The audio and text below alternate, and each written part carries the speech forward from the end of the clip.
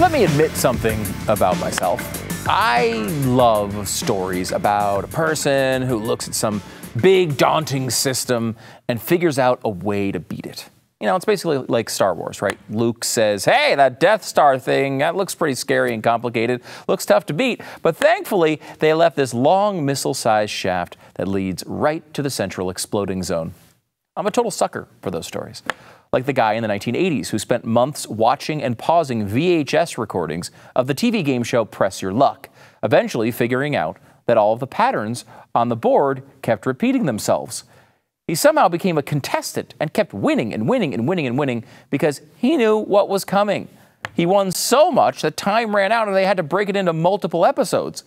In the end, Michael Larson won over $110,000 in 1984, well over $250,000 in today's money.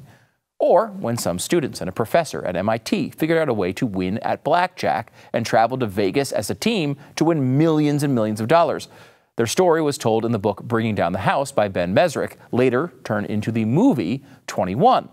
In fact, there are a lot of books by Ben Mesrick where he tells this story. He's the best at telling this kind of story. Straight Flush is about a group of college students and the rise of multi-million-dollar online poker sites. Ugly Americans is about how a young American trader raided the Asian markets for millions of dollars.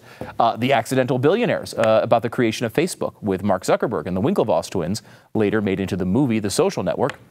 And then the book recently that came out, Bitcoin Billionaires, was also about the Winklevoss twins, their follow-up venture into Bitcoin that made them billionaires all over again. I love these stories. I love this stuff. It's those stories for some random person finding a market inefficiency or a little hole in the rules that they can turn into a fortune. That's the best. That brings us to GameStop. As you may know, GameStop is basically a brick-and-mortar retailer of physical video games, often located inside of malls, operating in the year 2021, a year where most video games are just downloaded or streamed, and a year where half of the malls are closed because of this pandemic thing we've got going on. I will say, I have a 9-year-old son, so I'm at GameStop 14 times a week. But the overall picture is not exactly what Wall Street would think of as a promising business model, even though it's a good Texas company with good Texas people.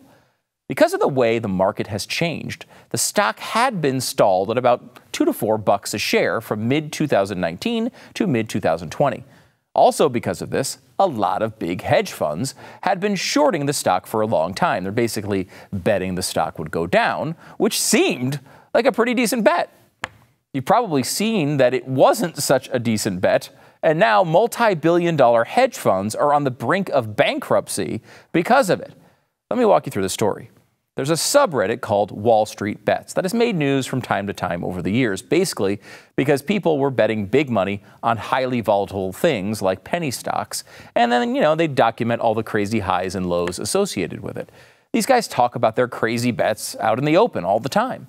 And they're just sort of like intentionally jerks about it. Like, it's basically if Twitter trolls ran CNBC. But some of these guys are really smart. They were pissed off that these big hedge funds were betting against GameStop, and they figured out a way to screw with the hedge funds and get very rich in the process. They found out a couple of things that were unique to GameStop. It didn't have a lot of shares available. The price of each share was pretty low. And these hedge funds had bet against the stock so much that if this price started going up for GameStop, the funds that were trying to bet against it were totally screwed and things were going to spiral out of control. Obviously, if a bunch of message board people all start buying the same stock at the same time, it might go up a little bit.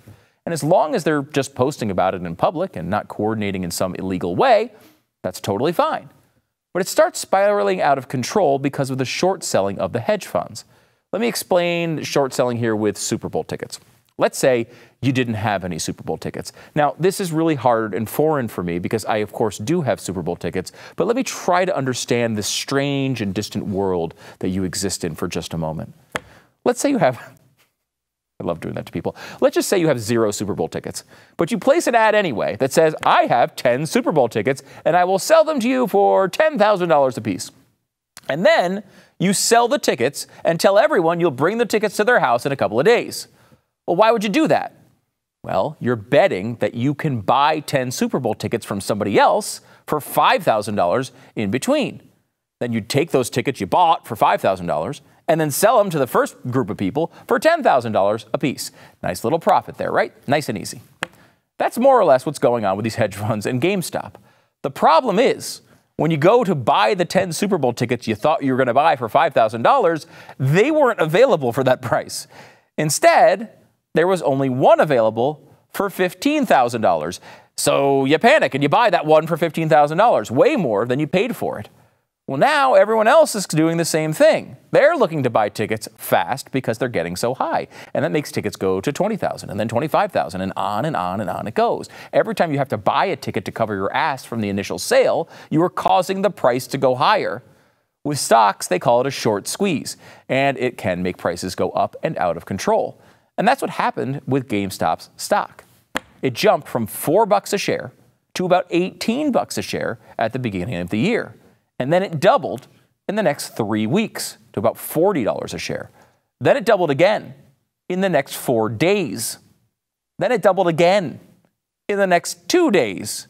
And then it doubled again today.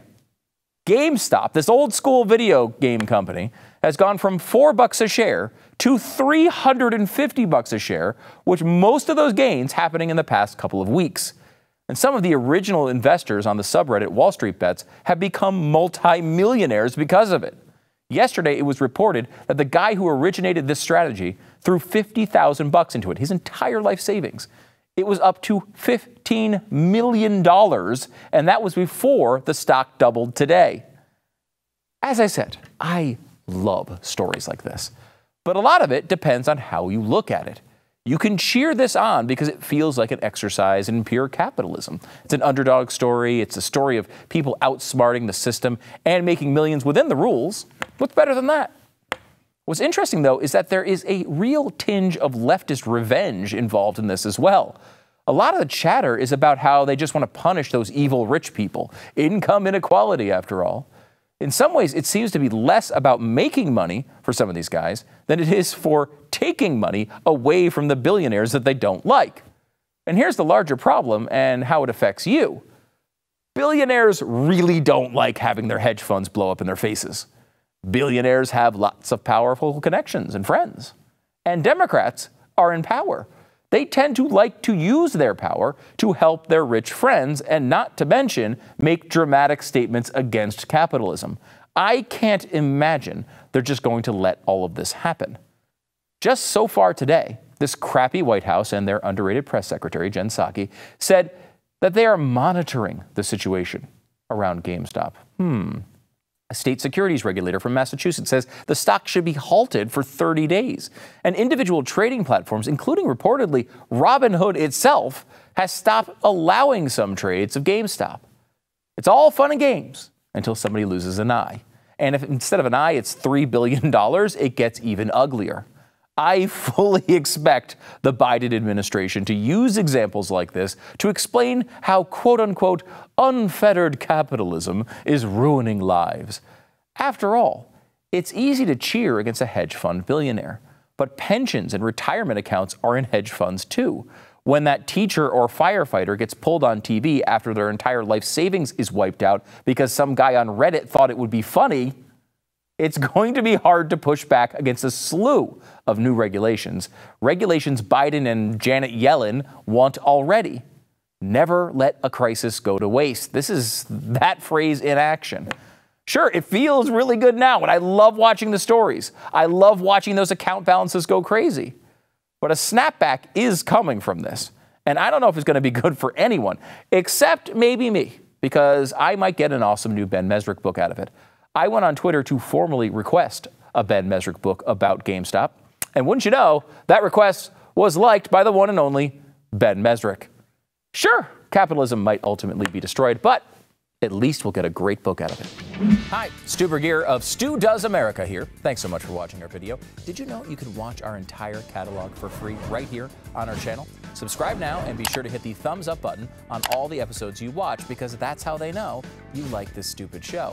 And that little bell in the corner as well, make sure you click that. You'll get notifications every time we post new content. Stu Does America every weekday at 8 p.m. Eastern right here.